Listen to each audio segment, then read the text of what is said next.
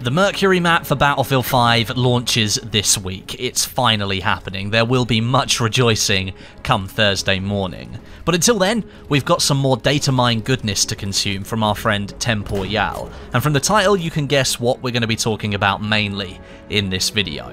We're going to be talking about weapons. After the patch drop last week, the keen data miners out there noticed a bunch of new things that were added into the code for the game.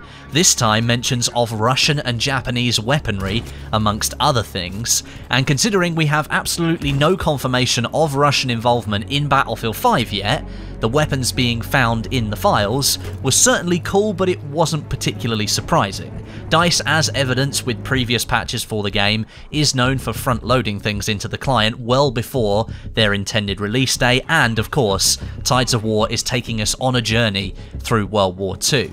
You can't do a World War II game, really, without having the Russians in it. But just before we continue, this video today is sponsored by Elgato. Whether you're looking to step up your streaming game or just start sharing your awesome gaming moments, Elgato has got you covered. I use their Stream Deck every single day for editing shortcuts, and I've always got a HD60S capture card in my travel bag for different events. Check out the link in the description for more details. Okay then, the first weapon that was found in the files is the LAD light machine gun, an experimental Soviet light machine gun that was intended to offer the firepower of a medium machine gun in a smaller light machine gun format. Now, the gun was never accepted into service by the Soviets, and only 2 prototypes were ever built. It featured a 600 round rate of fire, it was chambered to accept the Tokarev pistol cartridge, and it was fitted with an integrated bipod for more accurate, sustained fire.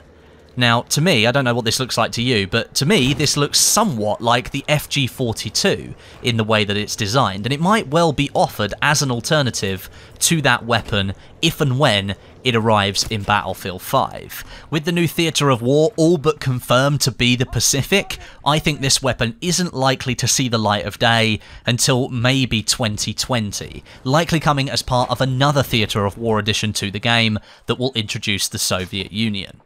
Next up, we have a Swiss weapon to talk about. This is the K31 bolt-action carbine. The variant mentioned in the files is the K31/43. That's a sniper variant of the weapon, which comes with an integrated telescopic scope. Now, this weapon was designed in 1931 and was the standard issue rifle of the Swiss forces from 1933 to 1958. It featured a 6-round removable magazine, and from 1944 a rifle launcher attachment was issued with this weapon. Muzzle velocity sat at around 780 meters a second, which is pretty fast, and so it'd be a great weapon to slot directly into Battlefield 5's recon class. However, with it being a bolt-action carbine, there's a potential here that this weapon could be added to the medic class, which now holds on to that weapon category alongside SMGs. There's also that mention of a grenade launcher attachment, and that has me again leaning towards a medic placement. It would pit it in a very similar position to the M26 Tromboncino that was added to the game recently through the Tides of War.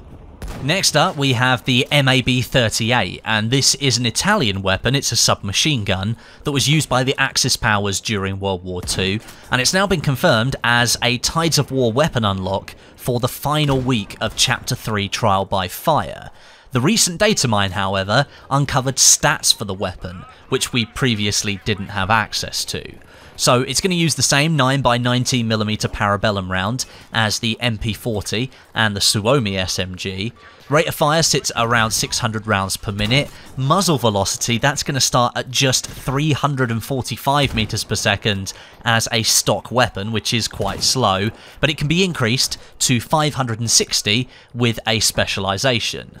Magazine capacity is just 20 rounds standard, but it can be increased to 30 again with a specialization, and reload times come in at 2.4 seconds for a tactical reload and 3.4 seconds for a full reload. The unlock for this weapon is going to centre around the brand new Outpost game mode, which is launching a week after the new map drop, so that's next week now. This weapon is likely going to be part of the theme for Chapter 4. I think that's going to include more Italian influence in southern Europe during the war. Next on the list, we have a Japanese gadget in the files. This is the lunge mine. It was used by the Japanese heavily during the Pacific conflict against American armor, and interestingly, it was a suicidal weapon. The mine was a hollow charge placed inside a metal container, and then that was attached to the end of a wooden stick. Soldiers would then need to pull out the security pin and then charge with the stick and lunge at the armor, so let's say an American tank, connect the mine to the hull of the tank, and then it would explode on impact. Now, this would kill the soldier charging and likely do at least significant damage to the target as well. At a 90-degree angle on impact, the lunge mine could penetrate about 150mm of armor, so this thing was quite powerful. Trying to place something like this into Battlefield 5 in terms of balancing is quite tough, because I'm not sure DICE would want to balance this as a single-use, suicidal item. That might not be the best gameplay experience. And I'm a firm believer of making sure the game is fun, first and foremost, and then historical accuracy and everything else can come after. Instead, perhaps, it could do significant damage to the person charging with it, and if the target of the mine was also of low health, it would be able to destroy that target. I'm not 100% sure right now, but it is an interesting thing to try and think about. The flamethrower pistol is also mentioned in the files. This appears to have been reactivated with the most recent patch, and it's directly linked into the 5v5 game mode, and it may well be a primary weapon that you can use there. There are lots of references to the 5v5 mode in the file still, but I do hope DICE isn't planning to section off all of those items solely for the 5v5 mode. That to me would be a really bad move, and I think it'd upset a lot of the core community who aren't entirely bothered about a 5v5 mode, and they're looking for content in the main portion of Battlefield 5's multiplayer.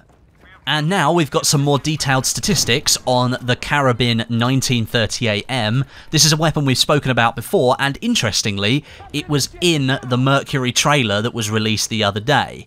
This is a Polish weapon that was used heavily during the invasion of Poland in 1939, and in Battlefield 5, it appears to be an assault semi-automatic weapon. Since we now have more detailed stats for the weapon, it's safe to assume that this weapon will make an appearance at some point in the game's near future, and it's also been in the trailer, so we can assume it's going to come out soon. It will probably be a Tides of War unlock in Chapter 4. So firstly, this gun is going to use the same ammunition type as the Gewehr 43, and rate of fire sits at 300 rounds per minute. Muzzle velocity is spec'd to 760 meters per second stock, and that can be increased to 860 with the right specialization. That's pretty fast. And the magazine capacity is 10, that can't be upgraded. And lastly, we've got stats on the Walther PPK pistol. This is James Bond's signature handgun. Rate of fire will be 499 rounds per minute, or 500 if you want to round it up, and bullet velocity will be 250 meters per second. Magazine capacity will be 8, and reload times will sit at 1.66 seconds for a tactical reload, and 2.2 seconds for a full reload. Now, stepping away from weapons for just a little bit, we're going to talk about a few other things that have been uncovered in this data mine. First of all, 2 new factions have been added to the game code, and currently they're hidden from view. We've got the US Pacific and Japan. Both of these factions will be added alongside the current 2 in the Your Company menu, and it seems that the current Axis and Allies factions, they're going to get a rename. We're going to Allies UK and Axis Germany.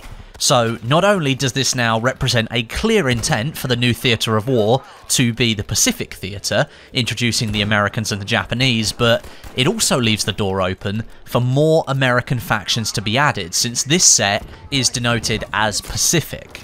And the second thing that's been uncovered, it appears that the Firestorm game mode is going to get a respawn function.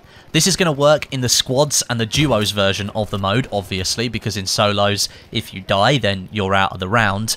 And it's planning to be linked to the public events within the map. Those are the capture points that reward you with different types of loot.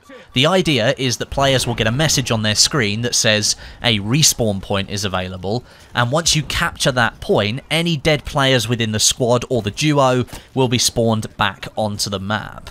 Right now, there's no indication if or when we might get this feature added to Battlefield 5, but it is yet another feature being added to a game mode that certainly isn't as popular as it was at launch. And I'm going to say, for what feels like the 500th time, DICE, why don't you make Firestorm free to play and let people just play the game mode? It's an awesome game mode, but keeping it behind a paywall is certainly killing it off at the moment.